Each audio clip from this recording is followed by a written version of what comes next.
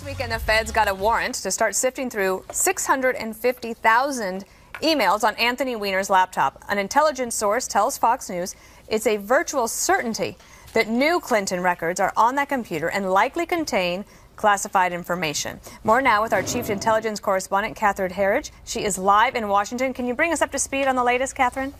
Well, sure, Dana. At this hour, the FBI has begun the process of sifting through these emails. They've had forensic specialists and analysts develop a program specifically for this task, and it has specific parameters, just as examples, names or email addresses, that allows them to take this huge universe of data and create a small pool of data. But it was emphasized to me that if they find any records that are new or even partials of emails that were previously provided to the State Department, there will be a second step, and that's sort of the time-consuming manual step. They call it eyes on. That's when they physically review the record, and if they think there's intelligence that may be classified, they then have to send the email out to the agency that generated the information, because they will have final say on classification at the time it was sent or received by the server and then held on Anthony Weiner's laptop computer. All right, we're going to take it around the table and start with Kimberly. Excellent job with the reporting, Catherine. I really enjoyed getting your emails, as I know everyone does. So tell us about the backstory on this. It's quite interesting in terms of the amount of time that has passed since when they first determined that this information was out there, and then the world heard about it on Friday. Well, thanks for that question. So just to take people back to September, there was a subpoena issued in the Anthony Weiner sexting case, and it required him to provide his electronic devices to an FBI team in New York. They started going through that device in late September, and they started getting some hits for Huma Abedin emails, and they didn't think that much about it at the time because it was a device in the family home.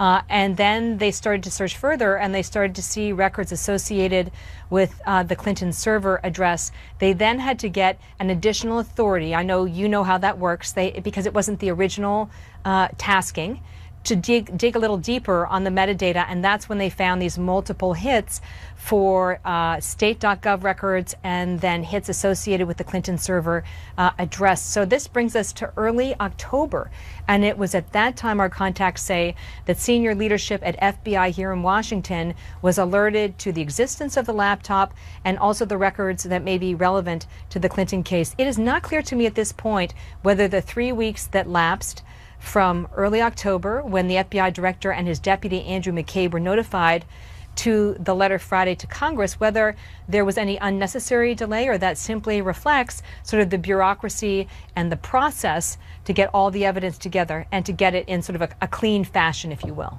All right, Juan. Catherine, as I understand it, these emails go back 3 years. Is that correct? What we know from the reporting of my colleague Brett Baer is he has a contact who's close to Anthony Weiner's legal team, that they think the records got on the computer because when they backed up Huma Abedin's smartphone contact list, it backed up the entire device as well as the email records. And there does appear to be a gap in the data. It seems to stop about 3 or 4 years ago, but it pretty much would cover the period when Huma Abedin was at the State Department and working directly for then Secretary Hillary Clinton.